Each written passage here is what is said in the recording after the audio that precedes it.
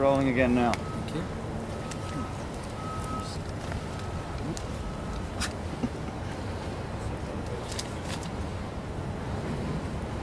Okay.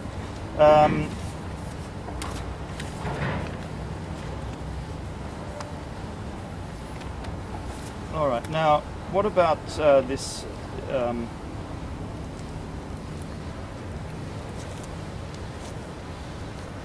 Has Ta'an misled its customers in Japan over eco flooring?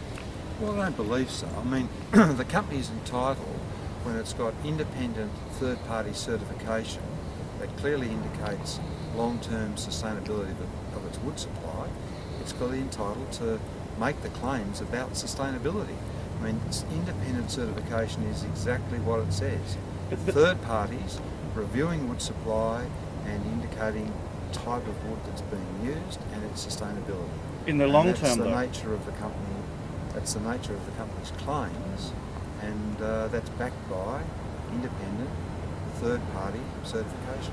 But that's talking about long-term supply. At the moment, that timber is not coming from plantations, exclusively from plantations. So it's a... But no one suggests in any certification scheme, whether it's Forest Stewardship Council or the PEFC, that the only sustainable supply of wood is plantations.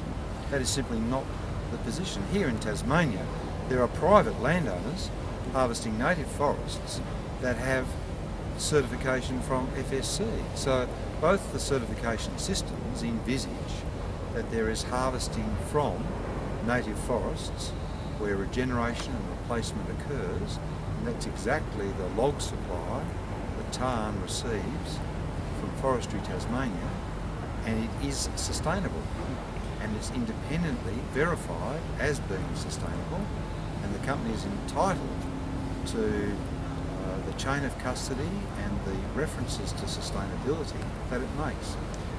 So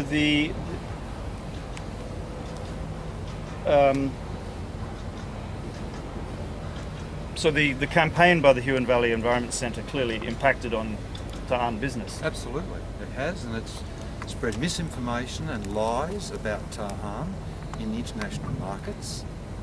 Suggestions have been made that the international markets somehow have changed, but in fact what's happened is that companies have been threatened that if they continue to purchase wood, there will be a significant environmental campaign against them, even though there is independent certification that suggests the wood is available, sustainable. So how is it that you describe that as an eco product? Is it because of the long-term plan for sustainability? Well, absolutely, and because the wood is, every tree that's being harvested is being replanted and replaced. We're using a product that is both, biodegradable, it's recyclable, and it's produced sustainably. And if you think about it, if you want to put a product into the market that stores carbon, which is what the whole carbon debate, the environmental debate's about in this country, you use wood. It's the one product that stores carbon, and storing it as we do in a veneer that then goes into a flooring product is an eco product. I can't think of a better one. Right, so that's the definition of eco flooring that you're marketing in Japan. And eco flooring has got a supply path around it in terms of the supply of the logs, where they come from, whether they're regenerated, whether codes of forest practice are properly adhered to. There's a whole range of different parameters involved in the definition. And our wood is independently certified and supplied from forests that are regenerated. But forests that also potentially have high conservation value, because as we know, they're all mixed. They're mixed. Well, it's forests. one opinion from Jenny Webber, right? There's a process going on at the moment between environmental groups and the industry to determine what areas will be available long-term to industry and what areas will go into new conservation reserves. And Ta'an will fully support that process.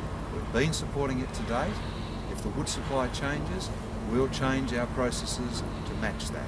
But it's not Ann's business. We're a veneer company. It's not our business to determine what forests are high conservation value and what forests should be harvested. It's the independent processes that must determine, and the forest practices system must regulate that independently of Tarn. So you think it's all the focus on Tarn recently is unfair? Well, absolutely unfair, because this is a company that is, as I say, taking logs that would otherwise have been turned into wood chips and making a high value product that adds substantially to the economic and social benefit of Tasmania.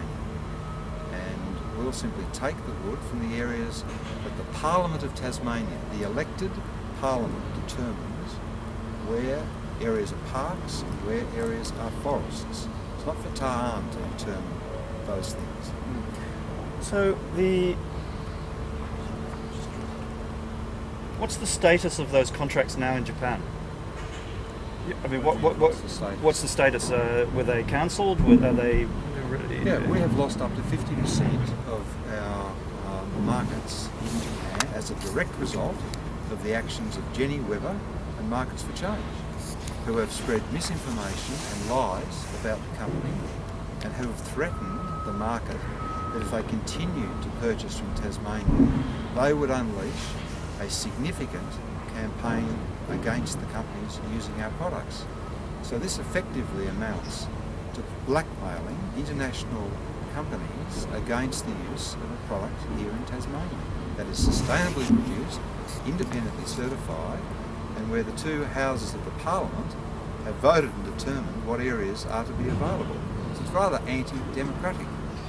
Will Tarn be taking any action against the Huon Valley Environment Centre? I don't think it's for Tarn to take action against the Huon Environment Centre. I mean, it's pointing out to you that the But if you're concerned that they are spreading lies and jeopardising massive contracts in Japan, then why wouldn't you want to take action against them? Well, everyone's entitled to their point of view.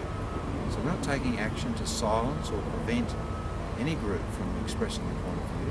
We're simply making it very clear that all the independent evidence shows our wood comes from certified forests, independently certified forests. The wood that we're processing today used to go as wood chips.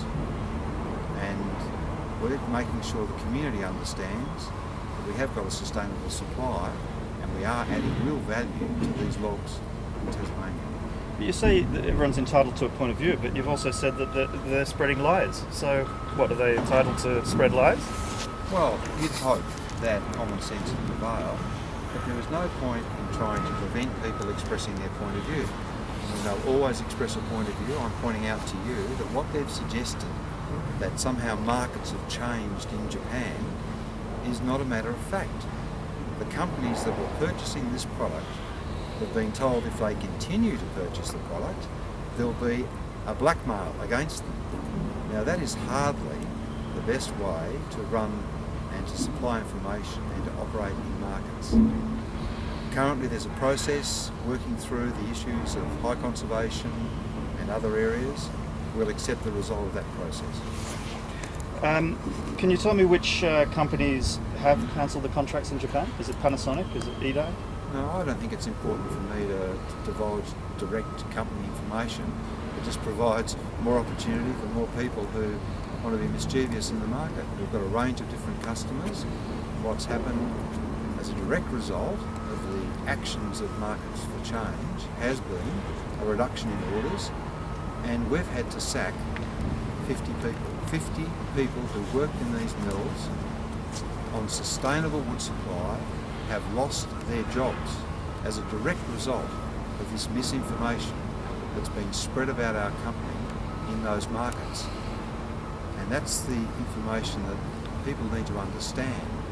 When you look behind me and see these small diameter logs that are the head logs from sawmilling operations that are being turned to a high value product, I don't think many Tasmanians would support that sort of action, damaging the brand of Tasmania and taking away the livelihood of Tasmanian families.